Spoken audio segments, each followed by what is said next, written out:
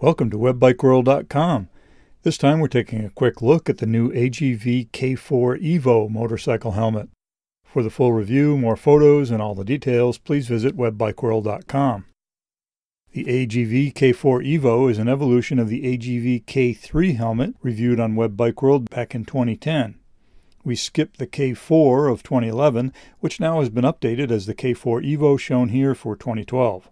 We paired the K4 EVO with the new Dainese airframe jacket, the Dainese D1 Kevlar jeans, asphalt boots, and Druids gloves for one half of our 2012 Summer Style series, which features great-looking outfits for hot summer riding, so be sure to check it out.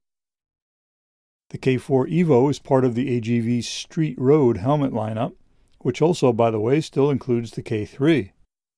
AGV helmets in general, and the AGV K3 and the AGV Grid helmet we recently reviewed, are always available in many color choices, and the K4 EVO is no exception. Available graphics may differ based on availability in various countries, though. This one is simply called the Silver, Black, and Red graphic, and it has a lot going on, including a gold houndstooth pattern visible in the background. AGV has improved the helmet quality across the board recently, and the K4 EVO has improved from the K3 we reviewed in 2010. The face shield has a nice big lift tab that's easy to find when wearing gloves. It's slightly different from the Grid helmet, and it rotates through 5 detents and seals tightly against the eye-port gasket.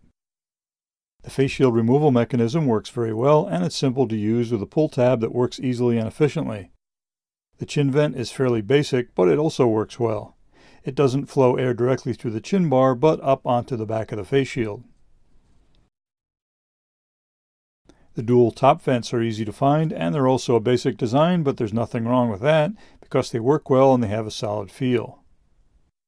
The rear exhaust vents are built into a spoiler at the rear of the helmet. Note that the K4 EVO has a different shape and internal fit than the AGV Grid, so be sure to read all about it in the full webbikeworld.com review. The liner has been updated in the K4 EVO, and it's similar to the special fabric used in the Grid, designed to allow the helmet to slide more easily over the head, and it works well. The materials and padding have also been upgraded and feel comfortable. The chin strap also works well, and it has the separate tab and snap to attach the loose end, also found on the Grid.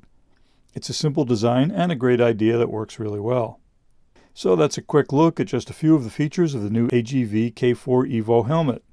For the full review, more photos, and all of the details, please visit webbikeworld.com. Thanks for watching.